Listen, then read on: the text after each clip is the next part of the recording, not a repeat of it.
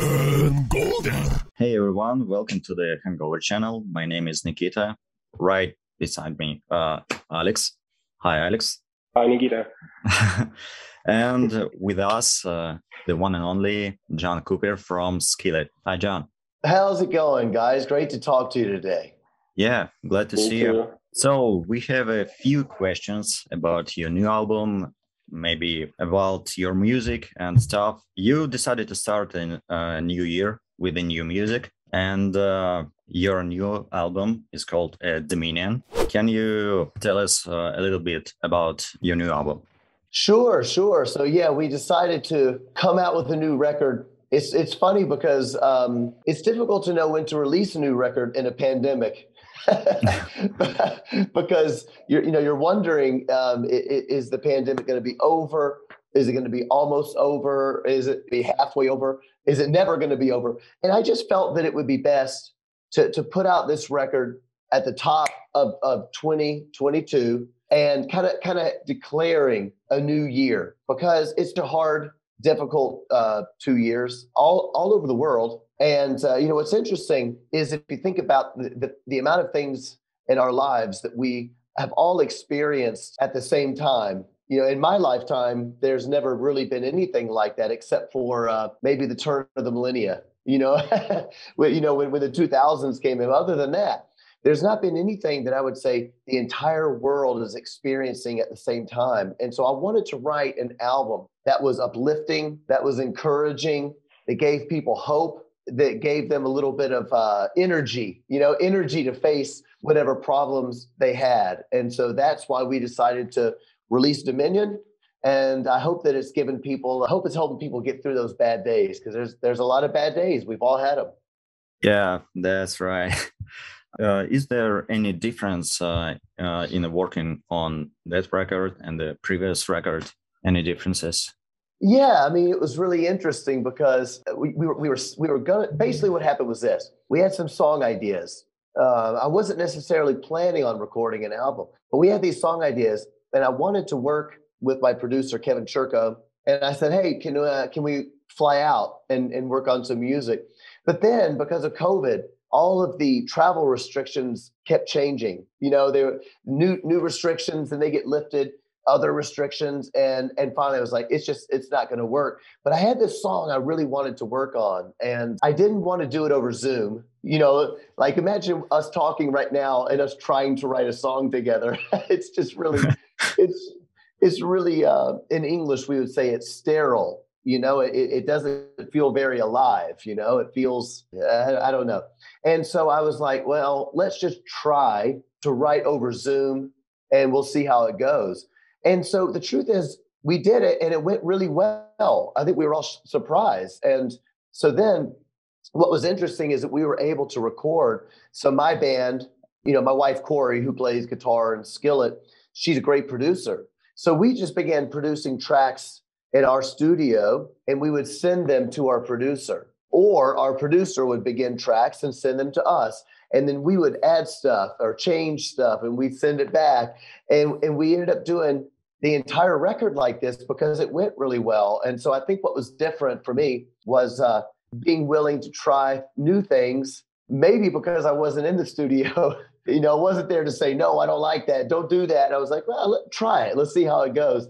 And so because of that, I think it made the record sound a little different. And it's a little heavier. I think this record is a little more, it's very big, like on the bottom end, the bass and the drums are really big. And it just made it more aggressive. And so we just said, all right, we're going to record the whole record via Zoom. It was really bizarre, but also I think that it kind of works, because when you're doing this Zoom writing or even like interviews, like, wouldn't it be a lot more fun if I could see you guys face to face in Russia and we could do an interview? That would be a lot of fun, right? And because we did it Zoom, that feeling of isolation and that aggression of how annoying this is and how discomforting this is, I think that came out in the lyrics. So some of the lyrics feel aggressive and they feel very loud and very passionate. And I think the sense of isolation probably fell into that. Yeah, that's a really strange time right now with the COVID and stuff. You cannot travel, just not through the world, just inside the country. It's a really hard stuff to do. Yeah. John, do you have any plans to go to Russia with tour? Could you tell us? We are speaking, yes, about coming back to Russia. Everything keeps changing, you know. So it's like every day. So we are talking about it, and we are very eager to get back to Russia, because Russia is where our biggest fans are, you know, our craziest fans. So I'm very eager to come back, and I have a good feeling. I feel very optimistic that the world is changing, and I think it's very possible that we could come back this year. But I don't want to make any promises because I just don't know. Yeah. You have a really huge fan base in Russia. Do you think it's because of your successful music, or maybe it's, let me think a little bit. Maybe because, why do you think the Russian fans like your music so much? That's the correct question, I think. Sure.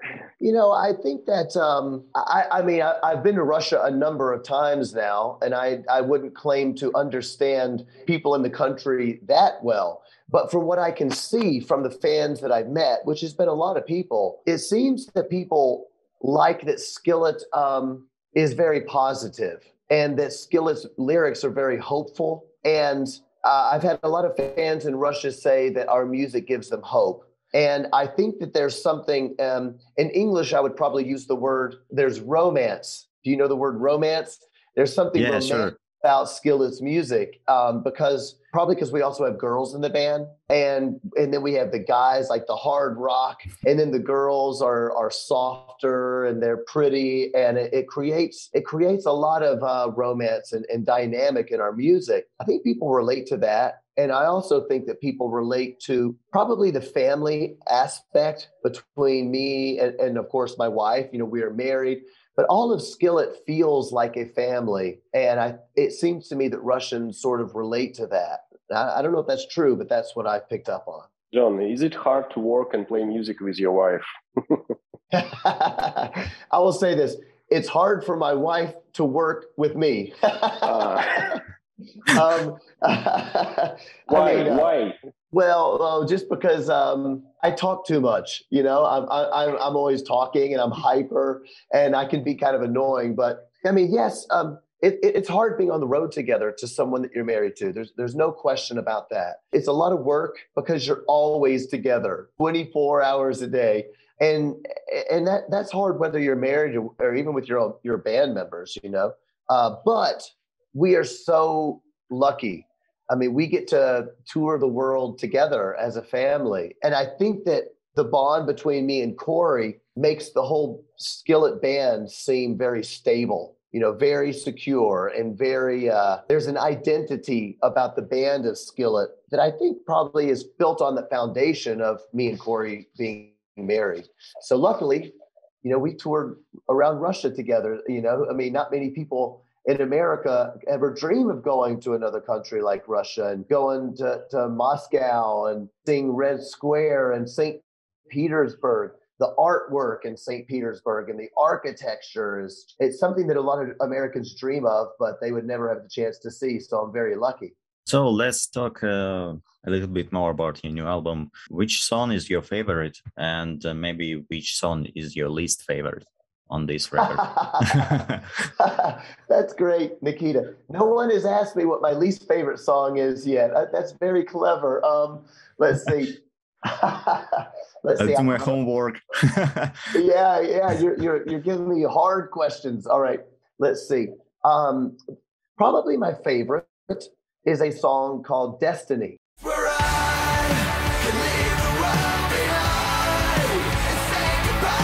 Destiny is probably the song that sounds the most like older Skillet. And that's probably why I like it. If you hear it, you go, oh, that's Skillet. You know, it's undeniably Skillet. It's heavy. It's got some like double kick drum in it, which I like, you know, really good drumming. really loud guitars, but it's very melodic. And I think that what I like about the song is it's very emotional. And it is about not giving in to your darkest thoughts. We all have dark thoughts, especially in the last couple of years. COVID, isolation. People have struggled with, depression and loneliness and alcohol abuse or drug abuse or whatever. And Destiny is saying, I'm not going to give in to those things. I'm not going to give in to the darkest parts of my brain. I'm going to believe, and I'm going to have hope, and I'm going to keep pressing on. And that leads up to one of my favorite lines on the record, which is, darkness ain't my destiny. And I really like that. It gives me a lot of hope. And I hope that it gives listeners a lot of hope as well. My least favorite song on the record, I don't know. I mean, I like them all. I don't know. Maybe I would say, to tell you the truth, I like all the songs. Maybe Ignite, even though I actually really like Ignite. It's got a great riff and it's really heavy and it makes me want to go to the gym and work out, do some exercise. But probably that song, the reason I like Ignite is because it's you don't have to think too much about it. You just turn it on and it rocks. And maybe that's the reason, if I had to choose a least favorite, it would be my least favorite. Maybe because it's not as pensive. Yeah, again, for me is probably my favorite song from this record is Surviving the Game, because it is really hit hard right before this, right in the start. It is hit hard. Right. I'm trying to listen to her, and my first thoughts was like, is it Skillet or maybe not? And then the chorus comes in, and okay, that's Skillet. I got it. That's cool. I love to hear that. Yeah, I mean, I do think that's. I think you're right. I think that Surviving the Game has some new sounds for Skillet. It is heavier. And in the verse, the way the song is written is a little different. It's a little more electronic. And again, in America, we might call it hip hop or urban. Do you guys call it hip hop? Not so much. We call it like more like electronic stuff. Okay, yeah, like maybe Linkin Park, bands like that. Yeah, a little bit like that. And the melodies are a little bit like that too. I was like, you can try to defeat me. You don't know with the pain that'll feed me. That's a little bit different for Skillet. And then the chorus sounds like Skillet. So I think you're right, Nikita. So you have a lot of albums. This one is 11th, I guess. Right, 11th album. And which is your favorite album of Skillet? Maybe top it's always three. very difficult. Yeah, I got the difficult questions. Maybe top three albums. Yeah. Yes.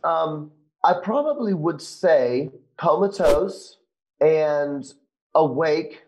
And I think that that Dominion would probably be my third. I liked Unleashed a lot, and I liked Collide a lot. I mean, obviously, I like all the records. It's hard to choose, but I think that I would say Comatose, Awake, and Dominion. I think those are my top three Skillet records. Good choice. You've been a band probably 25 plus years. It's a long period of time. Do you have any favorite moments through your history, or maybe just favorite moments through the history of the band? Maybe actually top three favorite moments once again. Yeah, we got so many great memories. It is hard to choose. I mean, I remember when our Awake album was coming out, and at that point, people have to realize that Skillet had been a band for 13 years when Awake came out, and Awake is our biggest album. But before then, we really weren't very big. So it took us a really, really long time. It took us about 10 years before we ever started getting known. And so when Awake was coming out, we weren't sure if people were going to like the album or not. And I remember the night it came out, me and my wife had gone to see a concert. And because we went on vacation the week the record came out. And I remember at the concert that we were attending, I was getting text messages on my phone saying, "You're not going to believe this. Awake is the number one album on iTunes right now, you know, and I was like, what? That can't possibly, you know, be true. That was a really great moment because all of a sudden we realized, guess what? People do like the new album. And that was pretty exciting because the song Monster really changed, you know, our career. One of my other favorite moments, I will say, was first time that we came to Russia, and my promoter, Sergey, who's a good friend of mine, I didn't want to go to Russia because I thought no one would know who we were. So I was thinking, nobody's going to know who we are in Russia. And our music's never been released here. And our promoter, Sergey, kept saying, people love Skillet in Russia. And I thought, that can't be true. And the very first show that we played in Moscow, I think it was called Club Milk. Was it called Milk? Oh, man, I could not believe the amount of people singing our songs. It was unreal. I was like, is this real? And it was absolutely so cool, man. It's a good answer. Let's talk about trends. Your music changed a lot through these years. If we look at a record like Collide, it sounds more grungy.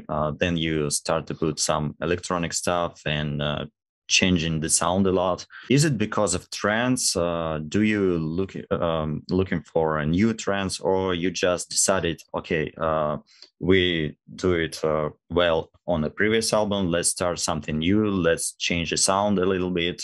Sure. You know, I think it's a little bit of both.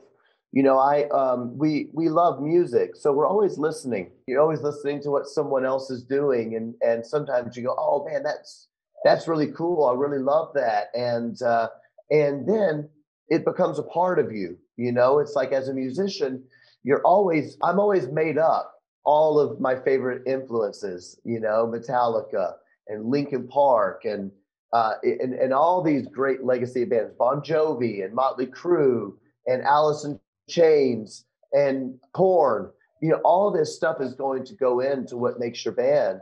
And so I'm definitely always wanting to try something fresh, something new and exciting. And my wife, Corey, as I said, she's a producer. So she enjoys making new kinds of music, you know, and trying new things. And I always like to keep the fans surprised, you know, so you release a new song and they're like, oh my gosh, that's really surprising. And I say, good, that's what I want. You know, I want people to be like, oh my gosh, have you heard that new song? It kind of sounds like Skillet, but it kind of doesn't sound like Skillet, like you said earlier. So I always try to keep people guessing a little bit. Yeah, I see. John, what do you think about Slayer or Slipknot? Because it's a little bit cruel music. Yes, I know what you mean. I mean, I like a lot of metal, and I played with a lot of those bands. I love Slipknot, and let's see, I love Metallica. There's a lot of bands like that I really like. We played with Slayer a couple of times. Slayer was never one of my personal favorites, but they were certainly a talented band, and you know, it was an honor to share a stage with them. So obviously, they're very talented. Not my favorite metal band, but I love Slipknot. And Corey Taylor's a friend of mine as well. We've toured with Stone Sour, which of course is Corey Taylor's other band. And we share a lot of fans. You know, every Skillet show, there will be people with Slipknot shirts on. So every time I see it, I'll take a photo on stage and I'll send it to Corey Taylor and I'll say, see, Slipknot needs to have Skillet come out on tour. Okay, let's my t-shirt. Oh, yeah. Yeah, see, every time somebody's got a Slipknot shirt on. You should probably send it to Corey right now. I should. I'll say, man, come on, Corey, take Skillet and Slipknot to Russia. Make it happen. Yeah, 2020, yeah. Done with COVID, 22. It will be great. Your band have a huge show, a huge production. How long does it take to get ready to these shows, these kind of shows with pyro and stuff, when you should know right exactly at time where is the pyro goes and all this crazy stuff that's happening on stage? How many rehearsals does it take to produce this kind of show? You know, I think it just depends. We'll do rehearsals for 2 or 3 days to make sure that everybody knows what's happening, where you should be, where you should not be, because, you don't want anything bad to happen. But the truth is, some of it is just trial and error. I mean, sometimes you try it and it doesn't go well, or sometimes it doesn't work. You're expecting the pyro to go off and then it doesn't go off. And, you always pray that it never goes off when it's not supposed to go off, because then you get scared. But yeah, it does take a certain amount of rehearsal to make it happen. Yeah. Yeah, that's great. You have a side project that's named Fight the Fury. Any chances we hear something new from your side project in near future? Maybe not. Possibly. I think that COVID kind of pushed everything back, because, all of a sudden everything stopped. And so we released a new Skillet record. So I'm not sure. I hope to record something new with Fight the Fury.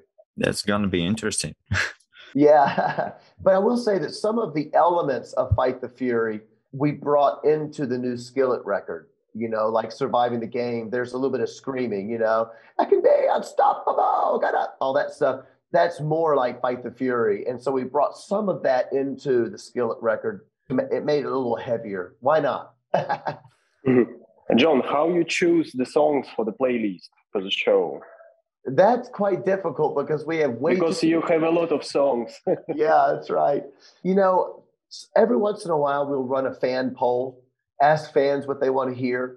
But in general, I know there's a certain amount of songs that we must play, like Monster and Feel Invincible and The Resistance. There are certain songs you have to play, Hero. And then after that, sometimes I try to play songs that sometimes there's a song that makes for a great live performance. Maybe it's not the best radio song, so it might not be the most popular song, but it's a great live song. And I always felt songs like that were like, for Skillet, like Sick of It. Sick of It is a really good live song, even though it's not one of our most popular songs, because it gets the crowd chanting, "Are you sick of it?" Things like that. So if it's a great live tune, I'll put it into the set to make the concert have ups and downs. So let's talk about your wife a little bit. Tell me if I'm correct, you have an anniversary in this year or a past year. Is that correct?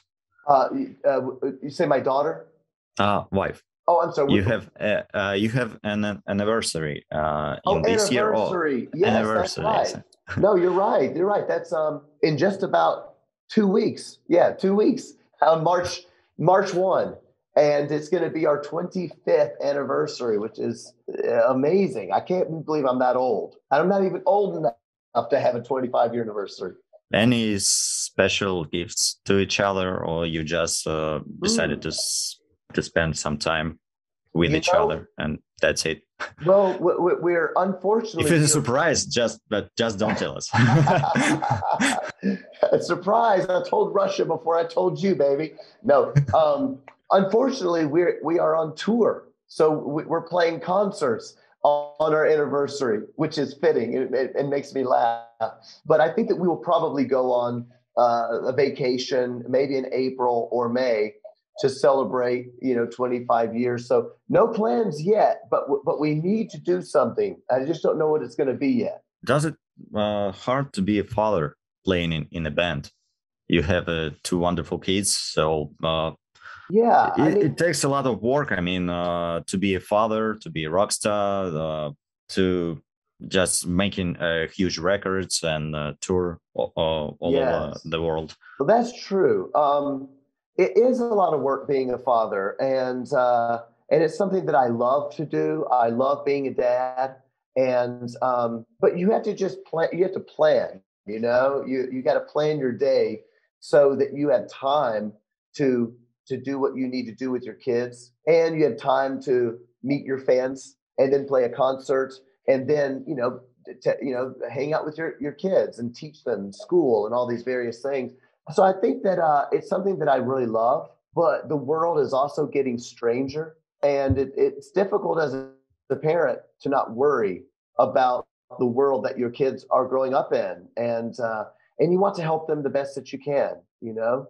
So it's hard work, but I've enjoyed doing it. And I think that we made sacrifices on the road in order to be good parents, you know, like a lot of times after concerts, all the bands from the concert will, you know, go hang out together after a concert and, you know, have fun until 3 o'clock in the morning. And, you know, I couldn't do that because my kids would get up at 6 or 7 o'clock in the morning.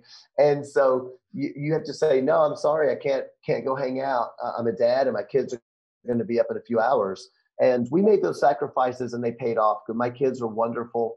They're good people and they love other people and they love people from all sorts of different walks of life, you know, and no matter who they are, they can have conversations all around the world. So I'm very thankful for that. Which is more harder when you play in a band with your wife. Yes. Let's talk about Russia once again. Do you have favorite places in Russia? Maybe you have a little bit of time to see some cities, maybe visit some places and stuff. Yes. Not only in Moscow and St. Petersburg, maybe it's Voronezh, maybe we have to talk a little bit about Ukraine. The places that I've spent the most time are, of course, Moscow and St. Petersburg, because we've been there more often. And I love those cities. We have spent time, though, in other places. It's just that I've been to so many cities, I can't remember the names of them. But also, Russia is so big. On the last tour, and I think that it was 2019. I think we went to the eastern side of Russia, and which I had not spent time in before then. And I really loved the eastern side of Russia, which I hadn't spent much time in before. And it was really beautiful. And of course, I can't even remember the names of the cities that I went to, but, you know, there was great restaurants. And, you know, I don't know, I just really enjoyed we went to some Russian restaurants where they played Russian music, like live Russian music. It was just really fun. But unfortunately, I can't remember the names of all the cities. Your favorite Russian food, maybe? Do you have a time to have any kind of soaps? I don't know, maybe meat or something. I tell you the truth, I can't remember everything that I've eaten because sometimes I go out with you know, people from, you know, local promoters or something, and they'll say, "Here, try this. This is called." And then they say it, and I always forget what it's called. But I'm like, oh, I like it. I mean, of course, you're famous for beef stroganoff, and I love that over there. It tastes different in Russia than it tastes. I like it a lot better in Russia than I like it in America. And I've had lamb in Russia, which I've really loved. And I've just always enjoyed, you know, everything really. I have a little game for you.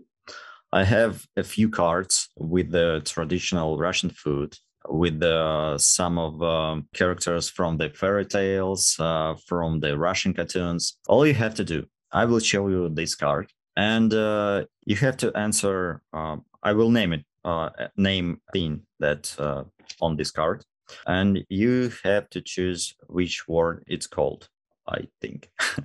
Okay, let's try it. At first, you can get. I will name it in Russian. There's going to be 3 Russian words. You have decided which word is correct. Okay, you get it. Yes. Okay, let's try it. The first thing is here. You can see it, I think. Okay. Which name is this? And what is like? Let me try it once again. It is a little bit harder for me to try to explain you what this thing is. You can put it on your head. What does it sound like in Russian? Kokoshnik, шапка, шлем. I think it's the second one. Kokoshnik. Was that the second one that you said? No, you said шапка. Yeah, right. That's it. No, but this is a kokoshnik. Oh. This is like a traditional headdress for women. Yes, I've seen them, but I did not know the name. Okay, a little bit easier. Name of this character. I think you could see it. I do see it, but I do not know his name. And what does he do? That's a question. Okay. First name is Ilya Muromets. The second one is Alesha Popovich. And the third is Dobrynya Nikitich. That's hard, I know. That is hard. Say it again. What are the options? What is the name of this character and what does he do? Yes. First, you should choose a name. Yes. The first one, Ilya Muromets. The second one, Alesha Popovich.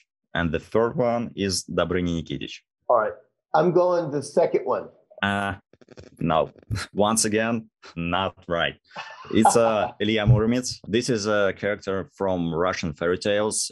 And he's like a warrior, like a superhero in the Russian fairy tales. Yes. I did buy a couple of beautiful books of Russian fairy tales when I was in Russia, but they are written in Russian. So I don't know them, but I've just looked at them and I really love them. I just don't know the characters.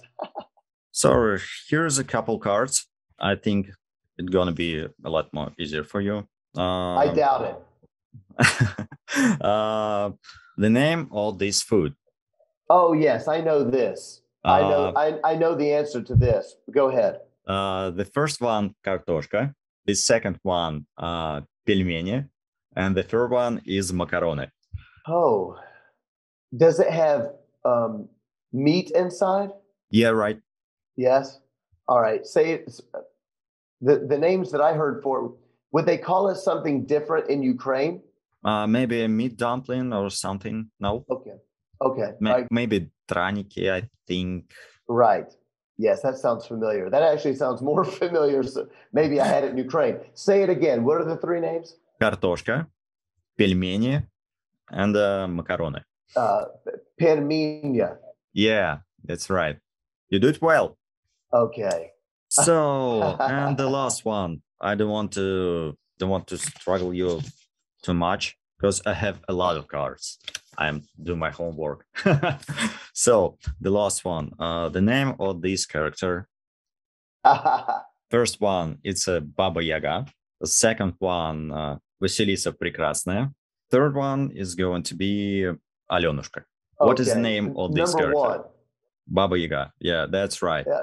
That's a character from Russian fairy tales. And she's something like a boogeyman for the Americans. But she's living in the forest in the house that stands on chicken legs. You could see right here. Oh, cool. So, I like it. You do it well. That was a little bit harder for you than for Russian people, but you do great. Thank you. Thank you. So I think that's it. That's all the questions that we have for you. Thank you very much. I have one more. Question. Okay. John, what is the best way or best things you know against hangover? I don't know anything about hangover because I've never done drugs and I have never had excessive alcohol. So thankfully, maybe that's why I've been able to play music for 25 years. Okay, I think we're good. We've done it well. Thank you very much for your time, for your clever answers, and hope to see you very soon in Russia. And yeah, thank you, John. Thank you. You have a really great album, a lost record, I mean. So I think our subscribers should go to iTunes, Spotify, buy it, and listen it everywhere. Beautiful. Well, thank you guys so much. I sure enjoyed talking to both of you and all the Skillet fans out there. I love you guys. I can't wait to come see you in your beautiful country again. So until then, peace. Everybody keep rocking. Yeah. Bye. Bye. See you soon. Have a nice day. Bye, guys. Golden.